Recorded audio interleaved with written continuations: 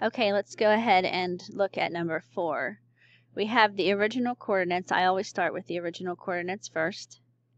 So I have -2, 2, and then F is 1, 0, and G is 2, 3. Now I'm going to translate 4 units to the left and 1 unit up. So remember, you're going left and up. So 4 units to the left would take me 1, 2, 3, 4, and 1 up. That would be E prime. And F would be 1, 2, 3, 4, 1 up. That would be F prime. And G would be 1, 2, 3, 4, and 1 up would be G prime. Connect them. Hopefully you have the exact same shape. You don't end up with a different looking triangle or a square or something. And then write the new coordinates. So we have E prime is now -6. Whoops, sorry. And 3. F is -3, 1. And G is -2, 4. Now, hopefully you're looking at your observations and you're realizing that you're seeing a pattern here. So our goal is to not have to graph these all the time, because really, who carries around graph paper with them everywhere? So now we have x plus 3 and y minus 5. This looks different because it doesn't tell us right or left. Well, you can figure this out because if you're on the x-axis, which goes left to right, and you're adding 3 to a point, you're going to the right. So you can think about that is right. And then if you're on the y-axis and you're subtracting 5, you're going down. So that's going down 5.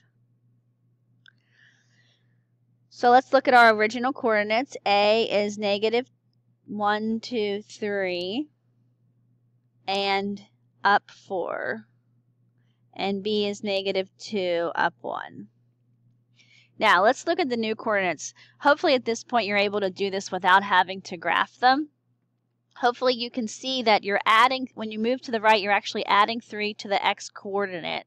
So if I take the x coordinate in A, which is -3, and I add 3 to that, I get 0. And the x coordinate in B is -2, and I add 3 to that, I get +1. And the y coordinate is 4. Since I'm going down, I'm going to subtract 5. So y minus 5 is -1. And 1 minus 5 is -4. So hopefully our observations are that we don't need the coordinate graph anymore. We can just look at how it's moving and just move the coordinates. So go ahead and try it on number 2. Go ahead and try translating without having to actually graph it. Pause the video and then play it, and we'll see how you did. So the coordinates for C are 2, 5, and 2, 1 for D, and 4, 1 for E. So hopefully if you subtracted 5, so I'm taking x minus 5, so I'm doing 2 minus 5 is -3, and 2 minus 5 again is -3, and 4 minus 5 is -1. Then the second one is 5 minus 2 is 3, 1 minus 2 is -1, and 1 minus 2 is -1.